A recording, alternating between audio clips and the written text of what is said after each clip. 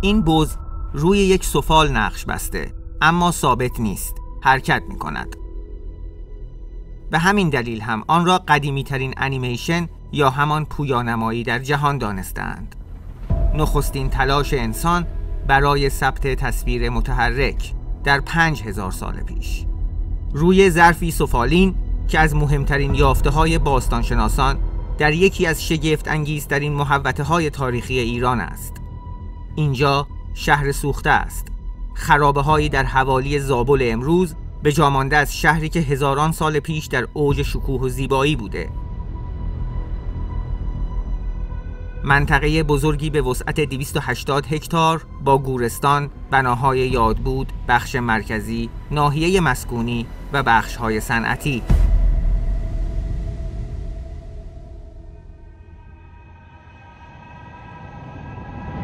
شهری که در زمان قاجار مورد توجه کلونل چارلز ادوارد یت از نظامیان کشور بریتانیا قرار گرفت و چون بقایایی از خاکستر در آن دیده بود، در کتاب خود به آن لقب شهر سوخته داد. اهمیت این منطقه با بررسی‌های اورلشتین، باستانشناس مجارستانی الاصل، در سال 1317 مشخص شد و پس از آن سالها گذشت تا کاوش در شهر سوخته آغاز شود. وقتی هیئت باستانشناسی ایتالیایی به سرپرستی ماریتسو توزی سال 1346 کار روی این محوطه را آغاز کرد که تا سال 1357 ادامه یافت.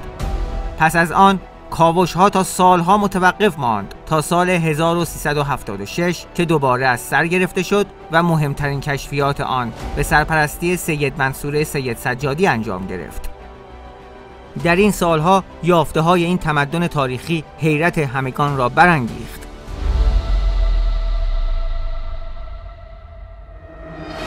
جمجمه‌ای از یک انسان که جراحی شده بود، چشم مصنوعی متعلق به یک زن، یک تخته بازی و البته این ظرف سفالین، جامی به ارتفاع حدود 10 سانتی متر با پایه استوانه‌ای شکل که 5 تصویر از یک بز و درخت روی آن نقش بسته. 5 تصویر که هم شکل نیستند و تنها با چرخاندن جام است که هدف سازنده به چشم می آید. بز در تصویر اول ایستاده و به درخت نگاه می کند. در تصویر بعدی آماده جهیدن است و در تصویر سوم به سمت درخت پریده. تصویر چهارم و پنجم هم بز را روی شاخه و در حال خوردن نشان می دهد.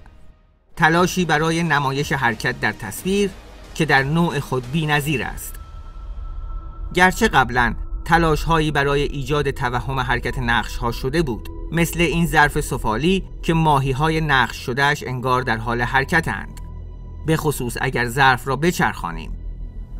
اما تلاش سازنده گمنام شهر سوخته در زمان خود ایده‌ای بسیار تازه و خلاقانه بوده، به خصوص که به مهارت و دقتی نیاز داشته تا بتواند نقش این بز را در 5 تصویر بدون خطا اجرا کند، چرا که هنرمند نمیتوانسته نقش را پاک کند و دوباره آن را ترسیم کند.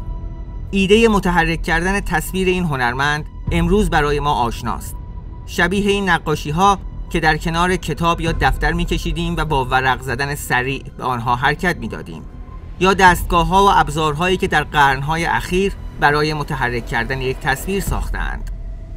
جام سفالین شهر سوخته این ایده را حدود 5000 سال پیش اجرا کرده، اما متاسفانه کار او تداوم نداشته و جز ساخت معدود ظرف‌هایی با نقوش متحرک مثل این جام از تمدن ایلام، نمونه‌ای شبیه به ظرف سفالین شهر سوخته نمی‌یابیم.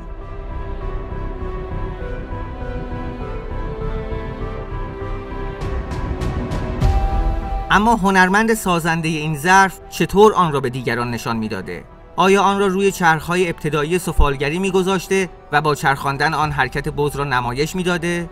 نمی‌دانیم، اما این را می‌دانیم که این شهر کهن پر از ایده‌های نوین بوده، از معماری خانه‌ها و سیستم فاضلابش گرفته تا لباس‌ها و اشیاء نبوغامیزی که بر جای گذاشتند. شهری که 1000 سال محل زیست مردمانی شد که توانستند روش‌های نوینی برای زندگی راحت پیدا کنند و سرانجام با خشکسالی و تغییر اقلیم مجبور به ترک آن شدند. کجا رفتند و چه شدند؟ نمیدانیم، اما بعید است که این مردمان پس از ترک شهر سوخته جای دیگری را آباد نکرده باشند. این را از بجامانده هایشان در شهر سوخته می‌دانیم. یکی از آنها همین جام سفالین با نقشی از بز که برای خوردن غذا روی درخت میپرد و هنوز هم از شگفت‌انگیزترین یافته‌های باستانشناسی در جهان است.